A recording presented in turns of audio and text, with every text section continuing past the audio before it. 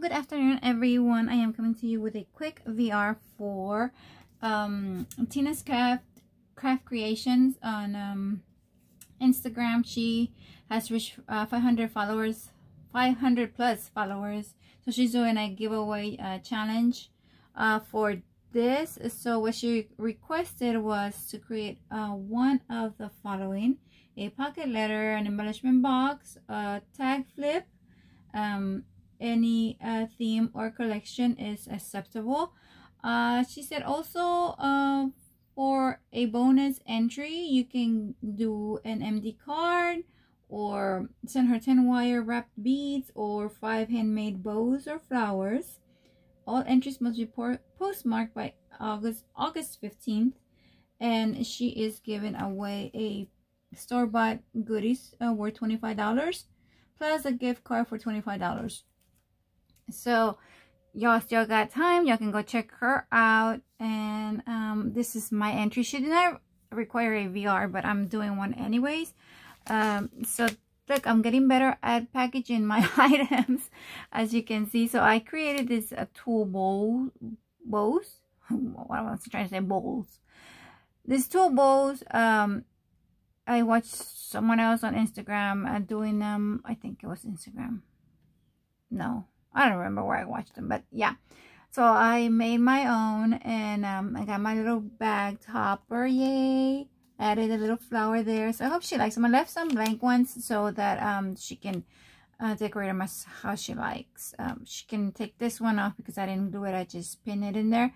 So this is my little entry, my bonus entry. And I had already started packaging everything on the box, and I forgot. I'm like, oh no, I need to do a video. So I created this. So on this one, I didn't have the bigger boxes, so I'm sorry about that. I used this box that I have. So this, what I did here was, this is from the Dollar Tree. So what I did was painted it. I used gesso at the bottom, and then I used acrylic paints, dry brushed the acrylic paints in here, and then I used modeling paste, and I used my stencils to create this texture.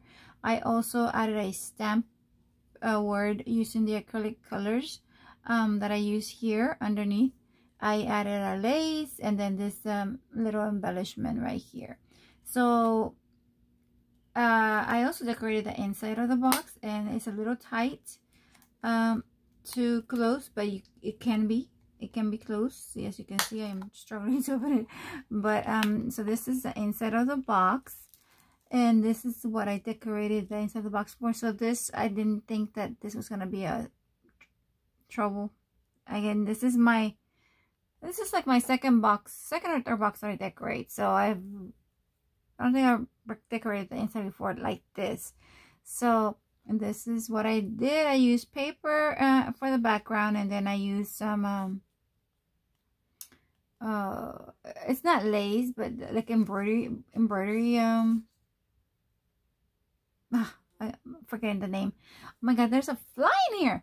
And then I use this trim in here, and then I just stamped the word that's in the front, since you can't really read it that well because I got it covered.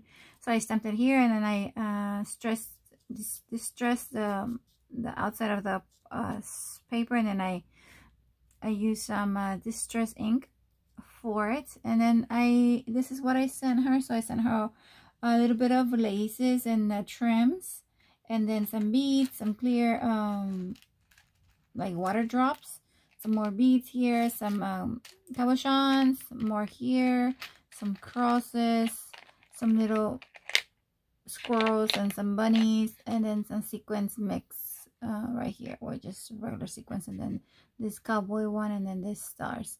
So I hope that she really likes it. I am very proud of my box. I love how it came out. So I am watching this YouTuber. She likes to do a lot of media mixes on cards and stuff. So I was inspired by her. Don't ask me for the name. I am very bad, guys. I am so sorry, but I do like everything that they put out, and I always comment on their stuff. So I give my props to her because I was able to do this. So I'm very, very, very happy with the outcome. I hope I hope Tina really likes it. And so yeah, here it is. Here is the finished product. So thank you guys. Go check her out. Instagram, her name is Tina's Craft Creations.